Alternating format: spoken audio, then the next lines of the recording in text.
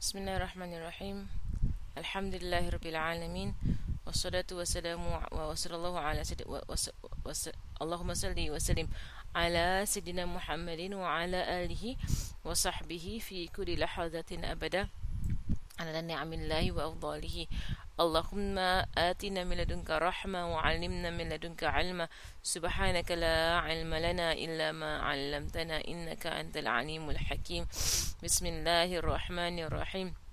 نوينا التعلم والتعليم وتذكر وتذكير والنفع والانتفاع والإفادة والاستفادة والحث على التمسك بكتاب الله وسنة رسوله صلى الله عليه وآله وصحبه وسلم ودعاء إلى الهدى ودلالة على الخير ابتغاء وجه الله ومرضاته وقربه وثوابه سبحانه وتعالى مع لطف وعافية برحمتك يا أرحم الراحمين. اللهم إنا نسألك العلم لدني ومشرب الصافي الهاني يا وهاب يا غني. اللهم إنا نسألك العلم لدني ومشرب الصافي الهاني يا وهاب يا غني. اللهم إنا نسألك العلم لدني ومشرب الصافي الهاني يا وهاب يا غني. اللهم صل وسلم على سيدنا محمد وعلى آله وصحبه وسلم. اللهم ألهمنا علما نفقه به أوامرك ونواهيك وارزقنا فهما نعرف به كيف نناجيك يا أرحم الراحمين. اللهم إنا نسألك فهم النبيين وحفظ المرسلين وإلهام الملائكة المقربين في عافية يا أرحم الراحمين. اللهم أغننا بالعلم وزينا بالحلم وأكرمنا بالتقوى وجملنا بالعافية يا أرحم الراحمين. آمين. وصلى الله على سيدنا محمد وعلى آله وصحبه وسلم. اللهم إنا نستودعك ما قرأناه وما نقرأه في هذا المجلس وما قبله وما بعده فاحفظه علينا حتى ترده إلينا وقت احتياجنا إليه يا أرحم الراحمين. اللهم أكرم بنور الفهم وأخرجنا من ظلمات الوهم وافتح لنا أبواب رحمتك وانشر علينا حكمتك يا أرحم الراحمين. آمين. وصلى الله على سيدنا محمد وعلى آله وصحبه وسلم.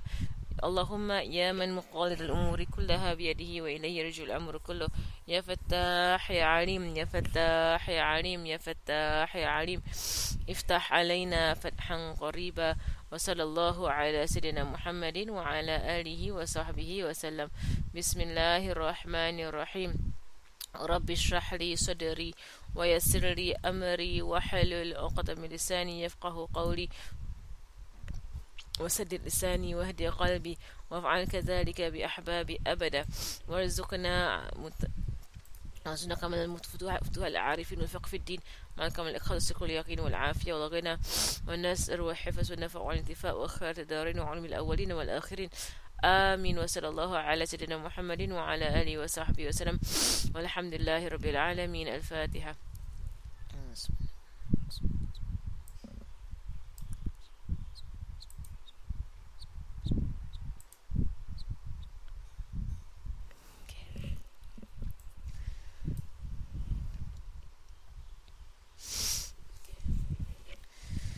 Alhamdulillah, Alhamdulillah, Alhamdulillah. Starting our class, Alhamdulillah. So continuing with the book, Bismillah. We are now at the Furudus Salah. We are at the obligations of the prayer. May Allah subhanahu wa ta'ala increase us in our prayers and increase us in the quality of our prayers, inshallah, and write us down as those who daiman amongst the believers who are always in prayer and in the state of prayer, in the state of awareness and presence with Allah subhanahu wa ta'ala. Alhamdulillah. Okay, now, right, so the last time round we were at Surah Fatiha. Right, so today we're going to go on into the ruku'. Right, so Bismillah ar-Rahman ar-Rahim. فروض الصلاة النية وتكبيرة الإحرام مع النية وقراءة الفاتحة بالبسملة والتشديدات ال14 وإخراج الضاد من الضاء وليس في الفاتحة ضاء ثم الركوع ويجب أن ينحني بحيث تنال راحتاه ركبتيه ويطمئن فيه وجوبا حتى تسكن أعضاؤه ثم اعتدال ويطمئن فيه وجوبا ثم السجود مرتين والجلوس بين السجدتين ويطمئن وجوبا في الكل ويفعل باقي الركعات كذلك والتشهد الأول وقعوده سنة والتشهد الأخير والجلوس فيه فرض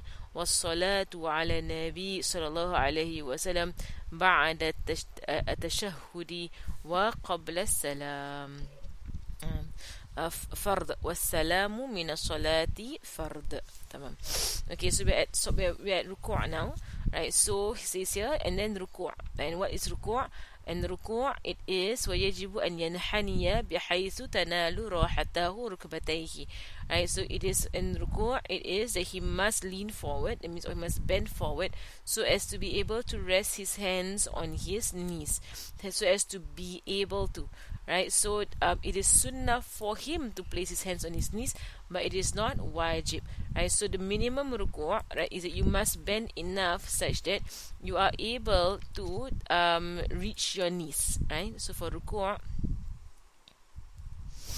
okay, bend, right, till bend such that, right, such that able to reach knees. Okay, that is the hukum of ruku', right? So if a person is bends too like not enough, no, that's not bend enough, right? So then for this person his ruku' is not valid, right? So let me just draw a few examples of ruku' that is correct, then ruku' that is haram to do, in fact, and ruku' that is makruh to do. Okay, so the first type of ruku', right, is that, so for as long as the person, so this is the person praying, right, and then the back of the person, right, is, so if let's say a person were to bend, right, like this, and the head of the person is here, correct, right, so the knees of the person is here, okay, the knees are here, right, so for as long as the hands are able to reach the knees, right, for as long as the hands are able to reach the knees, the ruku' is valid, right? The hands actually reaching the knees and touching the knees or grasping the knees is all sunnah, right? It is not wajib for a person to do so, right? So this is the minimum lah, right? So if let's say somebody is carrying their child, or they are, they're unable to reach downwards towards their knees, right? As long as they bend enough that they know if they were to reach their knees, they would be able to touch their knees. Of course, the optimum ruku', right, the optimum ruku' is to bend all the way such that you straighten your back, right? The ruku' of Rasulullah sallallahu alaihi wasallam was such that the Sahaba described him that they could pour water on his back and the water would not flow off, right? They could pour water on his back and the water would not flow off. That was how straight his back was, right? So the ruku', this is the certainly is valid, right? Valid, sah. This one is optimum, right? The best form optimum, right? The best form of ruku' is to do it this way, right? Whereby it is a 90-degree angle, right, on a person. Okay, haram ruku', haram. So someone who does it this way, they are sinful, right, to do it that way. So haram ruku' is when the face faces up, right, and the chest is upwards like that. Okay, the chest is facing the Qibla and the face is facing the Qibla, right? This is haram. It's haram to do. That means they stick out the chest. They stick out the chest like that, right? That is haram to do, right? That will also lead them to like so this kind of ruku' is haram. Okay, so someone cannot do it this way. Makruh ruku', which I will do it in what color? Then I put it in blue lah. Okay, makruh ruku', right, is when a person were to bend their body like this. They curve their bodies too much, right? They curve their bodies too much. They go on an arc, right? So that this is makruh. Okay, it's a makruh. Is makruh ruku', right? To bend the body in that way. The knees should be straight. right? Straighten their knees. So some people they rukuk, they bend their knees like that. Don't bend the knees, straighten the knees. Okay. So okay lah, simple rukuk. Right, so the conditions of rukuk, right, is just that the palms of the hands must be able to touch the knees, and then it's sunnah to actually touch the knees, right, to show that you can you can bow in that way, right. And then of the other additional sunnahs of rukuk, right, is that if this is the front view of your knees, that is someone's feet, someone's legs, right, front view of their legs, okay, that they grasp, they put their hands on their legs and they grasp, okay, they grasp the legs, the knees, you grasp, so you don't put your hands flat like that, you grasp, okay, grasp the knees, sunnah, okay, sunnah to grasp the knees, alright. And then again, as we learn in the sunnahs of prayer, to begin the takbir at the point of moving, right, towards the ruku', and then to raise the hands as well. Allahu Akbar, and move towards ruku'. As you come up, Sami Allahu liman hamida, to raise the hands as well. All sunnah, right, of ruku'. Tamam. Okay, so Allahumma salli ala Sayyidina Muhammad. Okay, so for ruku', right, ruku' by the language, by lughatan, by the language, it means to bend. By the sharia, it means to bend such that your palms can reach your knees. Okay, so the definition is there in the book anyway, right? So for ruku', linguistically means it means to lean forward or to bend, right? This is the linguistic meaning. Okay, the linguistic meaning of ruku' is to lean forward or to bend, right? The sharia meaning of ruku', I put it in green. The sharia meaning of ruku' is the entire thing, to lean forward so as to be able to rest the hands on the knees. This is the sharia meaning, right, of ruku'. Sharia definition of ruku'. Okay, ruku' is valid only if the previous rukun was valid. As we know, right, throughout the salat, tartib is important. Tartib is wajib, right? So to be in order is wajib. So what is the meaning of in order? It means that if what happened, what was done previously was not valid, then what will come after is not valid. Right? Every movement in the prayer is only valid by what was done previously. Okay, that what was done previously was valid. Okay, alhamdulillah. Okay, so if there's no other questions on ruku', or any questions on ruku' or not? Okay, there are no questions on ruku'. Right, then the next thing that he mentions here is tumaknina. And what tumaknina, Allahumma sayyidina Muhammad, وَطُمَأْنِينَ وَطْمَئِنَّ فِيهِ وُجُوبًا حَتَّى تَسْكُنَ أَعْضَاؤُهُ ثُمَّ اعْتِدَالٍ. So tumaknina in ruku' is wajib. As we know, in every movement of the prayer, tumaknina is wajib. They only mention tumaknina here in ruku' and not in standing, because in standing you already had the Fatiha, right, to force the tumaknina. Right, to do the Fatiha, you have to have stood, at least for a moment. Right, but the thing about ruku' is that the dhikr that you do in ruku' is not wajib. Right, to say Subhana Rabbiyal Azim wa bihamdi is not wajib, it is sunnah. Right, so it's possible that the person were to leave it out, and not to say Subhana Rabbiyal Azim wa bihamdi, right, but at least they must have held the ruku' for a moment. And they must have held the ruku' for a moment, and that's the meaning of tumaknina. Tumaknina basically means that the entire body rests in position. Right? All of the limbs rest in position. They don't move while you're having tumaknina. Let me go to the next slide to just get the tumaknina. Alright, so that's ruku'. Then the next one is, let me just clear this one. Alright, so the next one is وَطْمَأَنَّ فِيهِ وُجُوبًا حَتَّى تَسْكُنَ أَعْضَاؤُهُ. Okay, then making necessary pause or tumaknina so that all limbs come to rest. Alright, so what is the definition of tumaknina? Right, so tumaknina is basically in the prayer, it is wajib. And we know it's wajib from a hadith of Rasulullah sallallahu alaihi wasallam, whereby a man came to the masjid. It's a famous hadith, mashallah. A man came to the masjid and he prayed. Right, then he approached the Prophet ﷺ after praying, and the Prophet ﷺ said to him, go back and pray, for you have not prayed.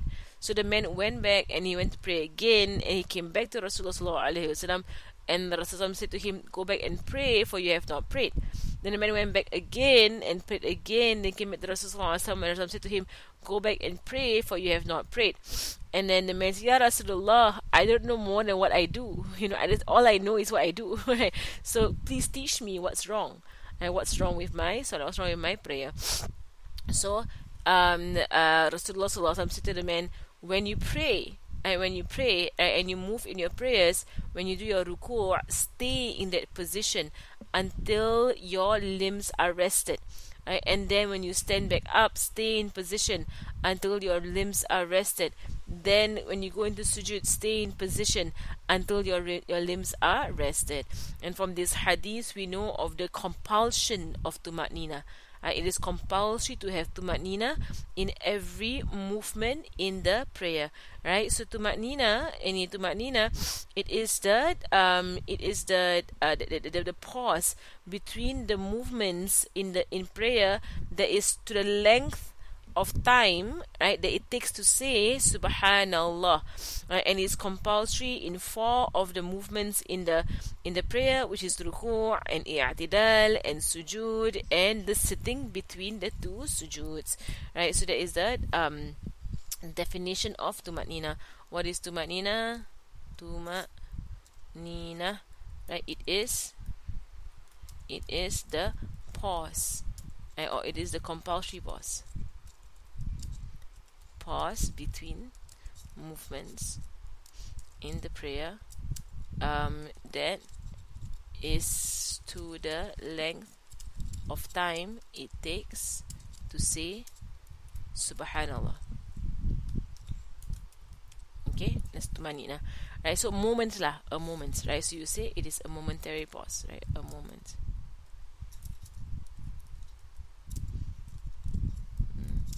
Right, such that all the limbs are in place, right? And it is compulsory for 4 of the obligations, right? Which means rukun of prayer, which are ruku', i'tidal,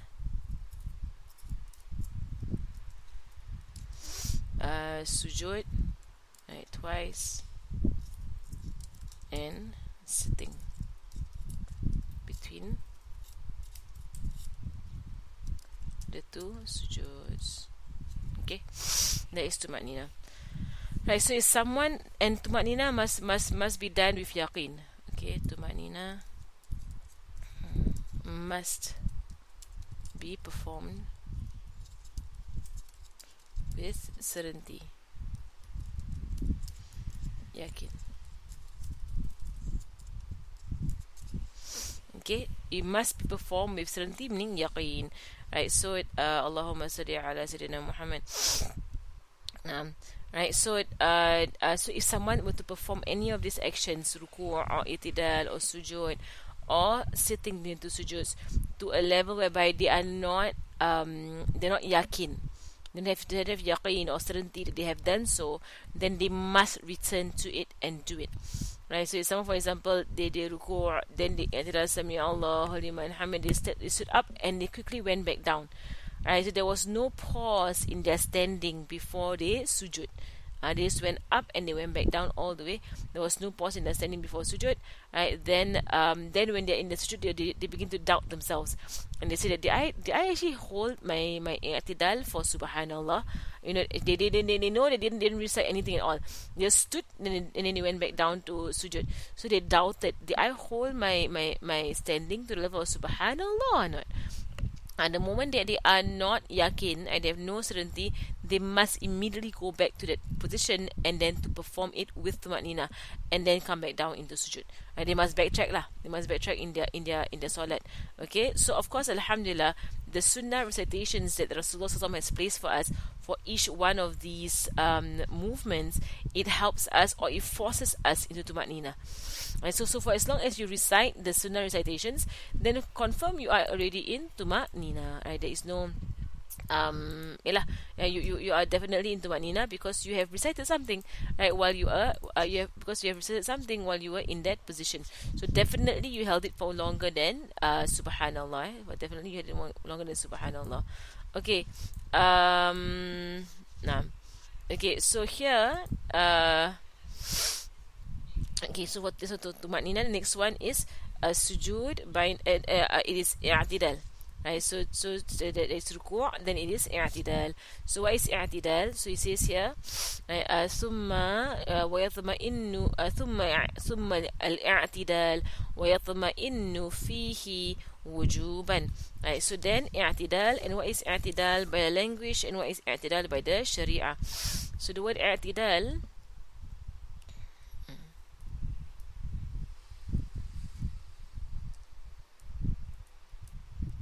i'tidal.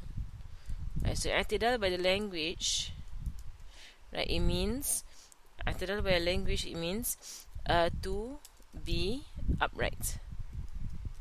Okay, i'tidal means to be upright. Okay, so by the sharia, right, it means to be upright. For the sharia, it means for the person praying to go back into standing position. For the person to go back into standing position, that he was on before he bent to do ruku'. To go back to what he was on, for him to go back to what he was on before he bent to do ruku'. Okay, the standing position into back into what he was on. What he was on before he bent to do ruku'. To go back into what he was on, because not everybody will be standing. Right, so some people will be sitting, some people will be bent over. Right, so depending on what they were on. Right, so that is i'tidal. So however they perform their standing, right, that is the that is what they're going to go back to after their ruku'. Right, so ruku', Sami Allahu liman hamida, go back into standing. So if they were standing straight up, then they must go back into standing straight up. If they were bent and they were unable to stand straight up, then they go back into their bending position. If they were seated, right, seated, and they go back into their sitting position. Okay, so that is i'tidal after ruku'. Right, so inshallah most of these things we've gone through already. Right, so I'm going through quickly through this. And then sujud. Okay, so for i'tidal, just to ensure, and for i'tidal, ensure that the backbone is straight. Okay, and ensure. Okay, for those who are able to lah, right? So ensure, right, backbone is as straight as possible. Okay, so you stand up straight. Right, backbone, so not bend forward, nothing. Backbone as straight as possible. Hands by the side. Right, so don't fold the hands, but the hands are by the side of the person's body. Be careful not to swing the hands.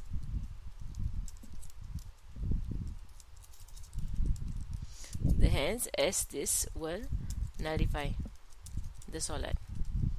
Okay, so be careful as not to swing your hands, as you will nullify your salat. Right, and we know there's a lot of recitations to recite when it comes to i'tidal. The minimum of which is Sami Allahu liman hamida, Rabbana wa lakal hamd, or Rabbana lakal hamd.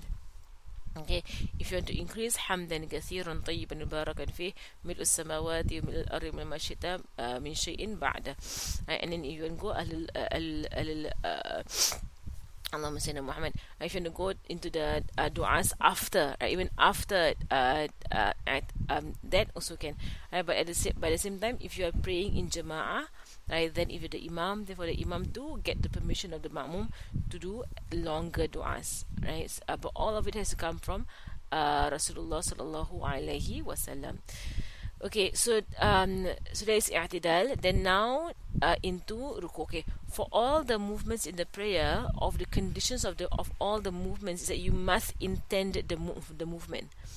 right? The movement must be intended, right? So, like for example, it means meaning you don't have to say that, oh, I am doing i'tidal or I am doing sujud. No, but when you move, that is what you're moving for, right? So if someone were to move and it was not what they were intending, so for example, if someone is doing ruku', right, and then they lifted their head, because they, because they felt, for example, because they felt the hijab of sliding down, for example, and they go into ruku' and they felt the hijab sliding down, right, or sliding down, and so they lifted their head to try and stop it from coming down, right? So then the lifting of the head is not for i'tidal, but it's for the hijab, right? Or if they were doing the ruku', right, and then they want to see something, so they lifted their head to go and see, right, something that's in front of them, right? They have lifted their head not for i'tidal, but for something else. And so that is all, inshallah, rare occasions whereby you do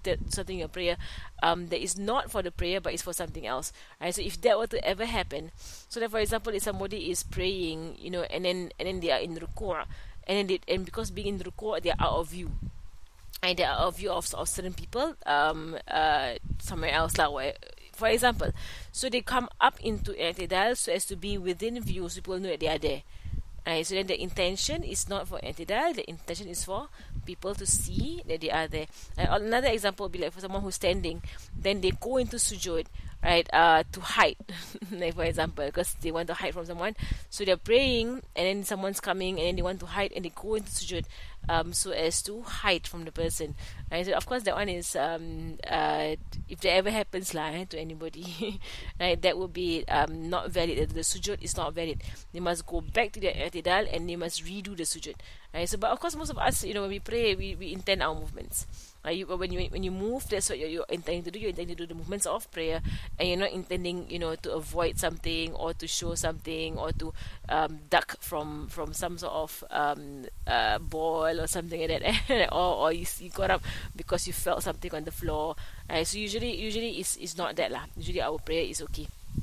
Okay, now, right, so that is from i'tidal. So now going into sujud, right, so for sujud, ويفعل سيدنا محمد ثم السجود مرتين والجلوس بين سجدتين ويطمئن وجوبا في كل, right, so and then to perform the sujud twice, right, to perform the sujud twice and to have tuma'nina in the sujud, right? So here, Allahumma salli ala Sayyidina Muhammad, sujud happens on 7 limbs, as you mentioned before. Right? So sujud happens or must happen, right, on 7 parts of the body. As in the hadith, Rasulullah sallallahu alaihi wasallam said that I have been commanded to sujud on 7 parts of the body. What are they? The first one is the forehead. Okay, the forehead is compulsory. The nose is sunnah. Alright, 2 and 3 will be the palms of the hands. Okay, number 4 and 5 will be knees, right? And number 6 and 7 will be bottom of the toes. Okay, the bottom of the toes. So not exactly bottom of your feet, but bottom of your toes. Alright, okay, so and the only one that needs to be the skin that needs to touch the ground is the forehead. Okay, only the forehead, right? Skin to ground. Okay, only forehead, skin to ground. Everything else, if it's covered, so even if you pray with gloves on, right? Of course for women, our knees and our toes should be covered lah. Right, but even if you wear like this kind of kain, you wear kain, and then the kain or this kind of telekung, right? Telekung, the prayer garment, and then the kain is, or the what's kain in English? Skirt, the long skirt, like is it hits the ground, right? And then your toes are on the ground. Okay, yeah lah. Of course, it's all valid lah. it's all valid, right? So as long as these are on the ground at the same time, right? These things need to be on the ground at the same time, right? So if let's say somebody were to perform sujood, right, and then one of their hands like that is placed behind their back to hold their hijab. Now I've seen that happen in the masjid. Someone sujood on one hand on the ground, two knees, 2 feet on the ground, and then the forehead on the ground, but their hand is on their back because they're holding their hijab. And they're trying to hold their hijab to prevent the hijab from flipping over, or from sliding down. So they actually use their hands to hold their hijab. Right? You cannot do that. Inshallah, cannot do that. I mean, the best you can do is, for example, if let's say you don't have the telekong kan, and you only have a hijab and you want to pray in your hijab, right? You can take your hijab from the back if it's long enough, and put it between your armpits. You can do this. So you can take your hijab and you can clip it. You can clip it or slip it between your armpits, and then you sujood in that way. Possible. That is valid. That one is valid. So you prevent your hijab from falling down. If you have no pin or something and nothing else to wear, you only have one hijab on your head, and you have to pray. You have to necessarily pray in that particular hijab, right? So you take the back of the hijab and you clip it. You clip it, right, between in your armpits. Right, so when you sujood, it will not slide down your back, right? If that's happening, but don't use your hand and hold the hijab. I have also seen people who in Taraweeh, they want to read the Quran from the Mus'haf, right? While the Imam is doing the juz, right? They want to follow the Imam, so they hold the Mus'haf, in their hands. Then when they go down to sujood, they don't know what to do with the Mus'haf. Right, so then you can't put the mushaf on the floor because you're holding a mushaf, right? Right, so when they go into sujood, they hold the mushaf up, and then they sujood on one hand. Okay, that one, but the sujood is not valid. That's all. Right, the sujood is not valid. Right, some of them they sujood on the back of their hands, like that. Right, so not valid also, right, on the back of the hands. Right, but to actually, if you really want to hold the mushaf, right, if you can place it on your lap in such a way that it will not slide down. You can place it on your lap, right, or place it on, if it's a small enough mushaf, put it between your fingers, and then have at least your thumb on the ground. Right, the palm of the hand, has to be on the ground. Okay, so any part, not the entire palm, but any part, even if it's one finger, or one tiny finger, the pinky finger, and the rest of the hand you hold up the mushaf. But then again, it gets very can get very complicated to try and do that, kan?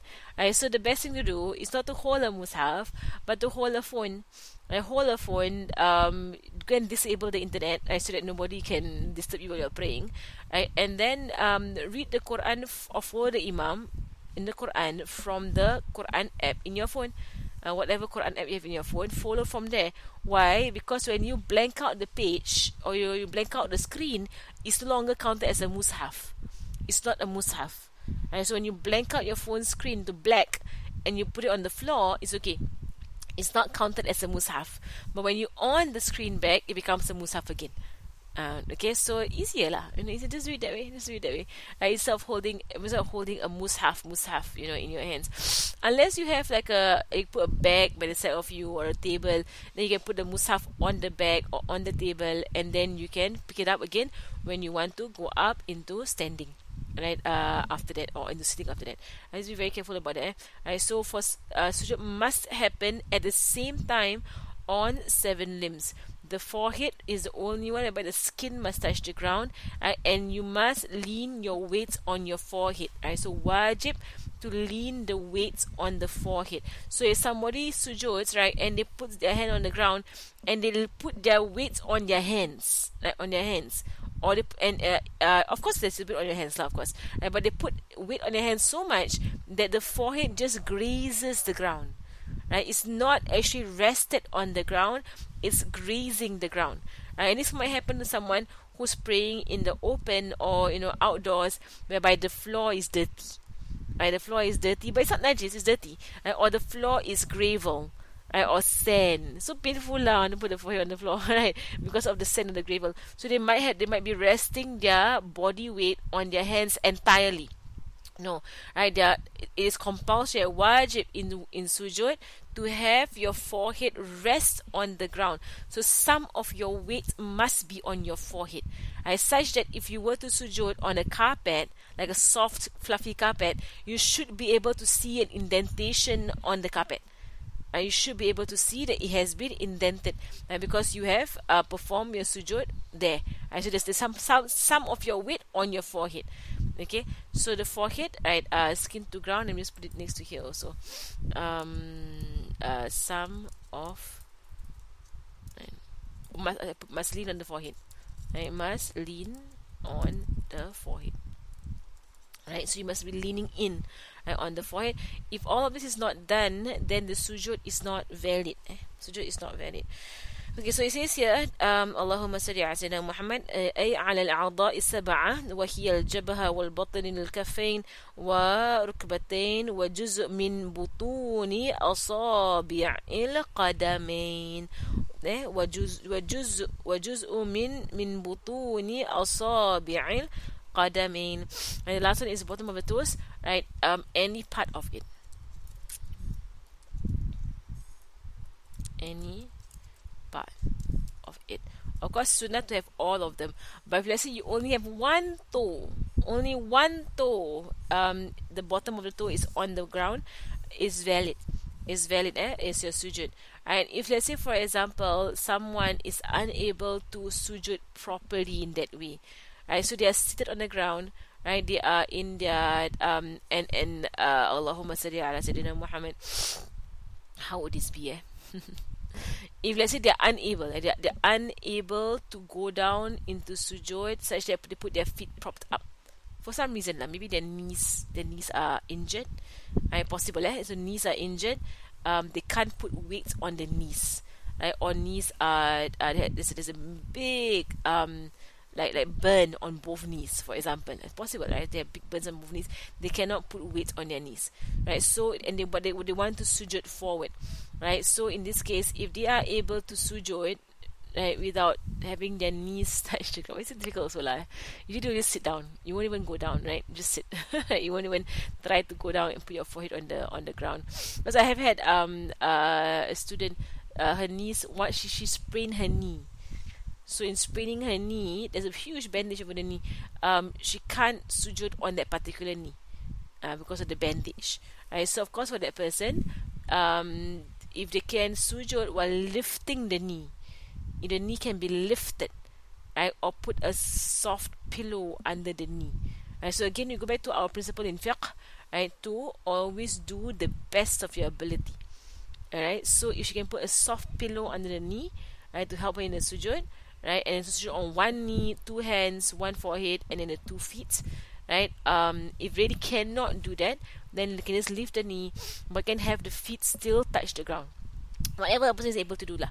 Right, whatever a person is able to do, right, in regards to that. Right, but they have to make sure that the toes, any part of it, the bottom of the toes, must be on the ground. So if somebody were to do their sujood, right, let me just draw a few examples.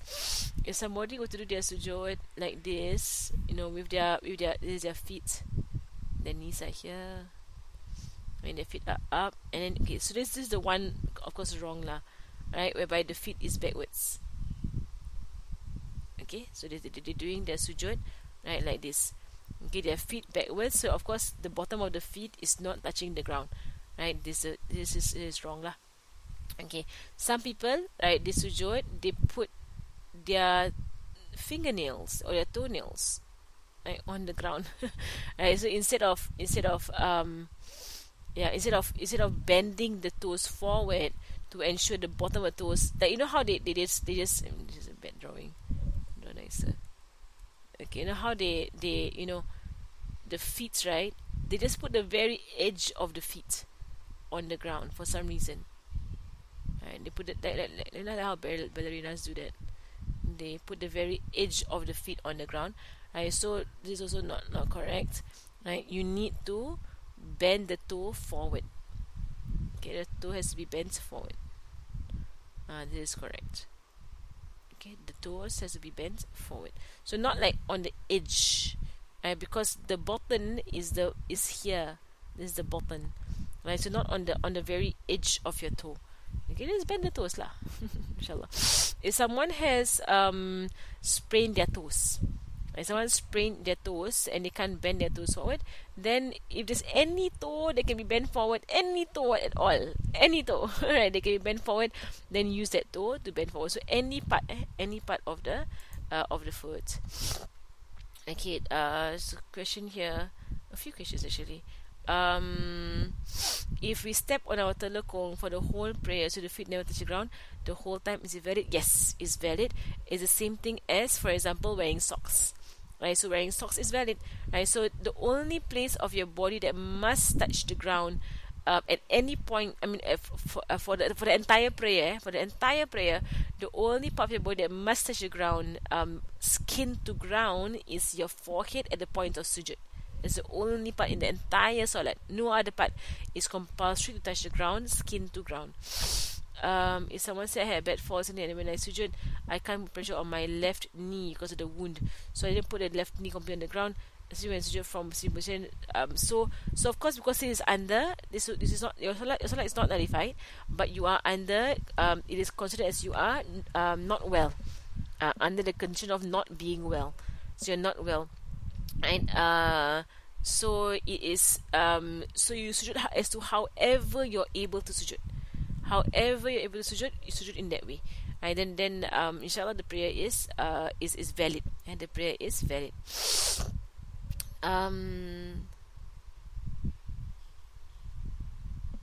Okay, the question on, why is the sujud not valid if the hands are up, if the palms are sunnah? The sunnah is for the skin of the palm to touch the ground, but the hand on the ground is wajib.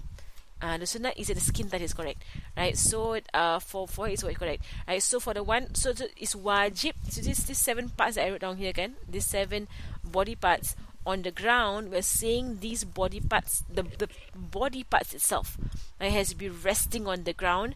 Whether or not there is a cover, right, that is a different thing, right? But the hands must be on the ground. So even if you're wearing gloves, doesn't matter. The hands must be on the ground, the knees must be on the ground, the bottom of the feet must be on the ground, and the forehead must be on the ground, all at the same time. Okay, there has to be a tumaknina moments in your sujud whereby all 7 must be on the ground, right? And the only one that needs to be exposed to the ground, means the skin exposed to the ground, is the forehead.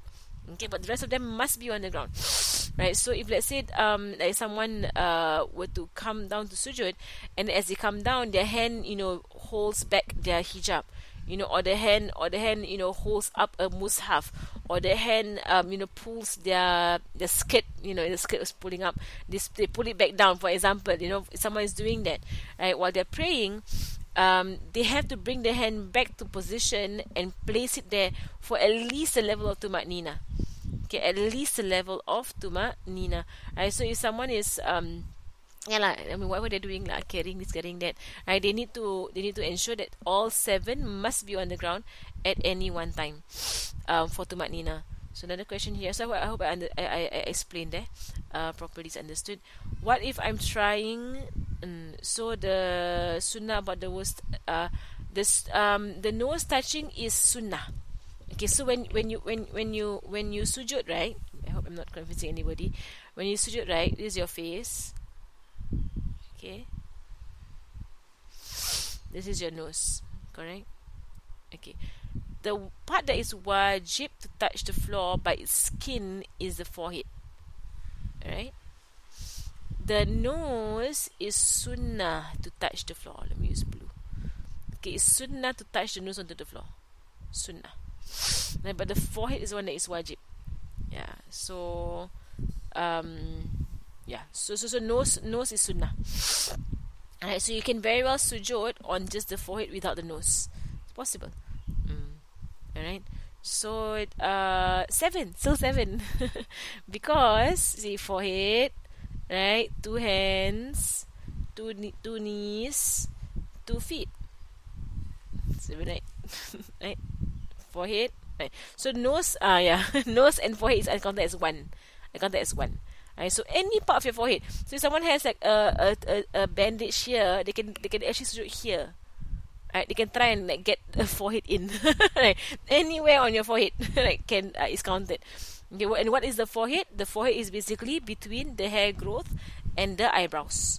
Right, so any part in this area where your hair grows and your eyebrows is your forehead. The whole thing is your forehead.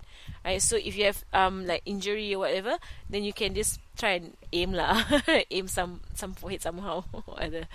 Okay, right, so you must fulfill the above obligations in each raka'at. Okay, Alhamdulillah.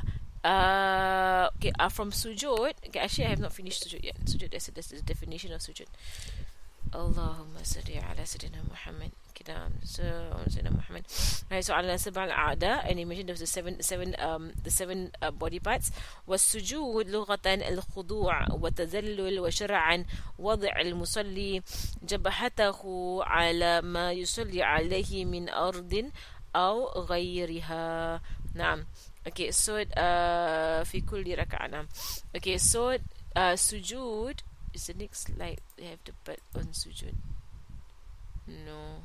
Okay, that is type it here. Okay, first of all, so just I'll finish sujud for this lesson. Right, so for sujud, lughatan, by the language. Sujud by the language. Okay, by the language it means to humble, right? To humble oneself. That's the definition of sujud in the language. To humble oneself, right? In the Sharia, right? For the person praying to place his forehead on the ground that he is praying on. That's the definition, right? Together with the other together with the other six limbs. With the other six limbs. Okay, now. Alright. Okay, so if we are finished, if we are finished, I will share the sunnah of prayers. Okay, alright, so alhamdulillah, so everyone's okay. Let's write it down.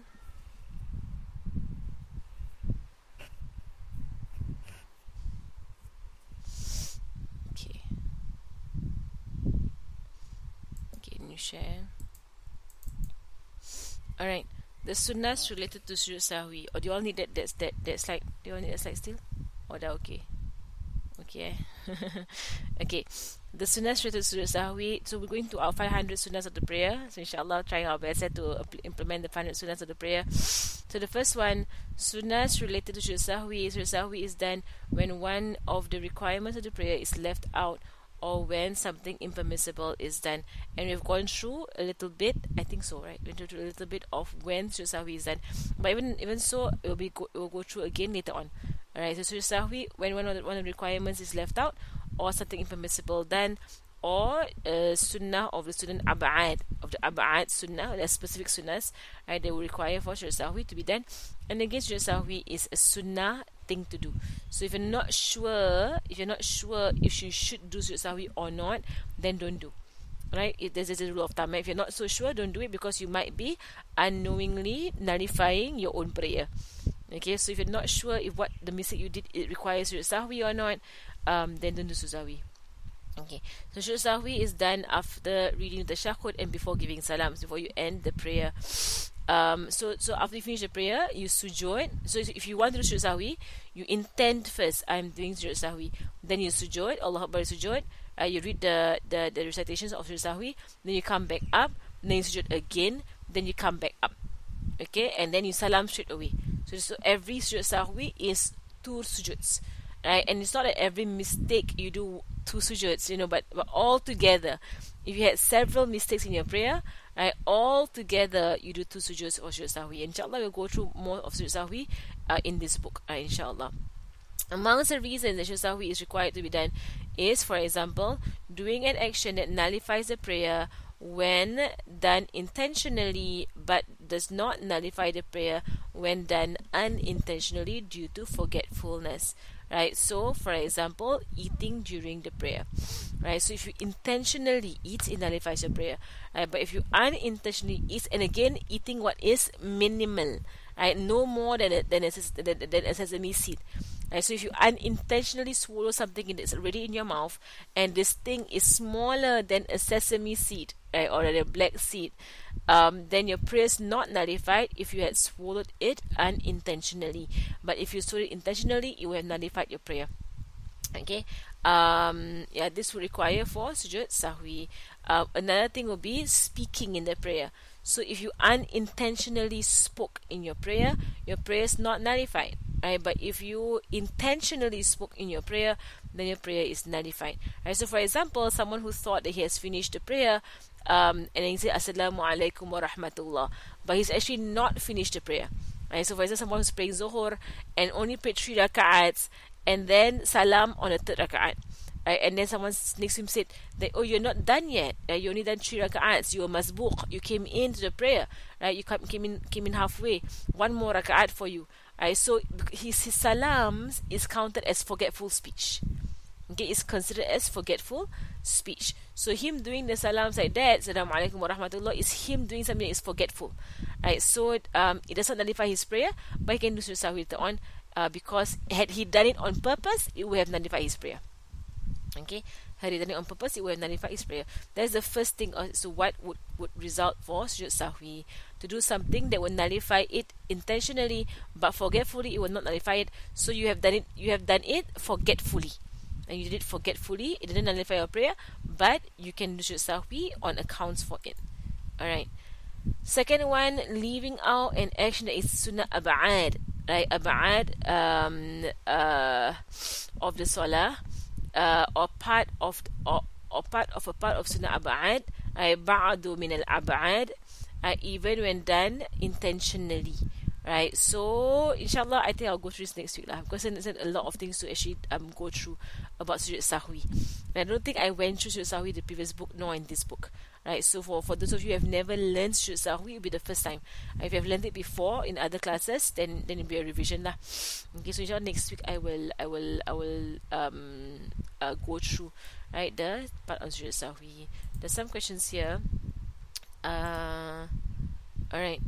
There was one time the Imam sujud sahwi, one time only. What did the Imam do?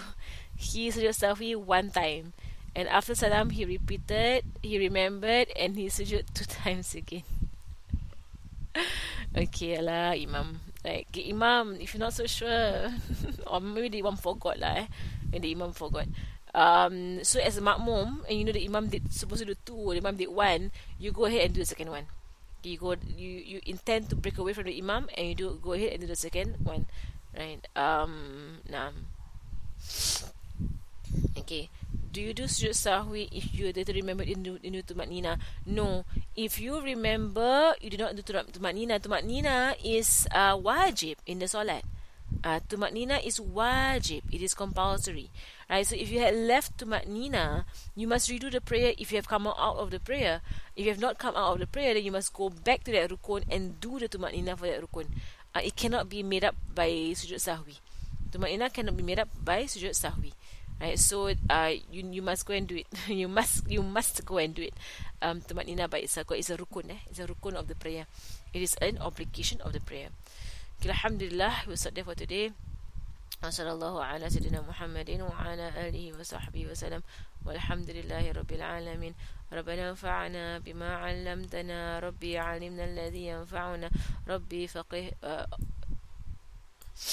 فقهنا فقه اللهم صل الله ربنا انفعنا بما علمتنا ربي علمنا الذي ينفعنا ربي فقهنا وفقه أهلنا وقرابات لنا في ديننا مع أهل الكتر أنثى وذكر ربي وفقنا وفقهم لما ترتدي قولنا في على الكرامة وارزق كل حلا دائما وأخلاق الأتقياء العلماء نحظى بالخير ونكفى كل شر ربنا واصلح لنا كل شؤون وانقر بالرضا منك العيون واقضي عنا ربنا كل الديون قبل أن تأتينا الرسل من واغفر واسر أنت أكرم من ستر وصلت الله تغشى المصطفى من إليه إلى الحق دعانا والوفاء بكتاب فيه للناس الشفاء وعلى الكرام الشرفاء والصحب مساوى به الغر اللهم اهدنا بهداك واجعلنا من يسارع في رضاك ولا تولينا وليا سواك وتجعلنا من خلف أمرك وعصاك وصلى الله على سيدنا محمد وعلى آله وصحبه وسلم في سبح والحمد لله رب العالمين في كل لحظة أبدا عند خلقه ورضا نفس سنة عاش من كلماته يا ربنا اعترفنا بأننا اقترفنا وأننا أسرفنا على لظى أشرفنا فتب علينا توبة توصل لكل حوبة واستر لنا العورات وآمن الروعات واغفر لوالدينا ربي ومولدينا والأهل والإخوان وسائر الخلان وكل ذي محبة أو جيرة أو صحبة والمسلمين أجمع آمين يا ربي أسمع فضلا وجود منا لا باكتساب منا بمصطفى رسولي نحظى بكل سوري بالمصطفى رسولي نحظى بكل سوري بالمصطفى رسولي نحظى بكل سوري صلى وسلم ربي عليه عند الحبيب وآله وصحبه عند رتش الصحب والحمد لله في البر وتناهي حمدا كثيرا دائم محبة نسلم والحمد لله رب العالمين بسم الله الرحمن الرحيم الفاتحة أن الله يرزقنا علما نافعا وعملا خاتما مستعلم ودل الهدى ويسر به قبل النبي محمد صلى الله عليه وآله وصحبه وسلم وإلى أرواح معالمنا مشيخنا وذوي الحقوق علينا وإلى حضرة النبي محمد صلى الله عليه وآله وصحبه وسلم الفاتحة.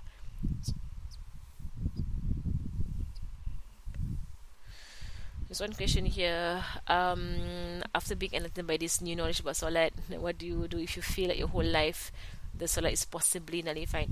If you have no yaqeen as to whether your Salat was nullified or not, then just continue praying as usual. Whenever you can do a qada lah. Like usually for like interim they do the qada in Ramadan. In Ramadan they do a lot of qada's, right? Because the fard in Ramadan is times 70. So to cover up lah for any mistakes that has been done in the past, unless you yaqeen, right? Unless you have full yaqeen that you have been performing the prayer in a way whereby it's not valid, right? And there's no khilaf with other mazhabs.